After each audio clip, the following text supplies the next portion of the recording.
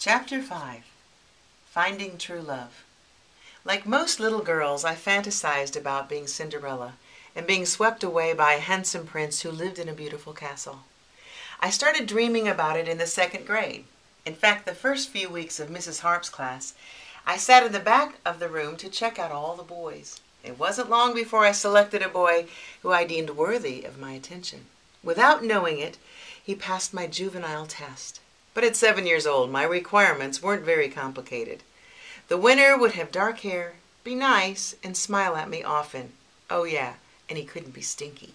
The next year, I had 2 boyfriends. Whoever was friendlier to me on any given day was my favorite. Zoning in and out of math class, I would practice writing my first name followed by their last name, trying to decide which one looked and sounded better if we got married.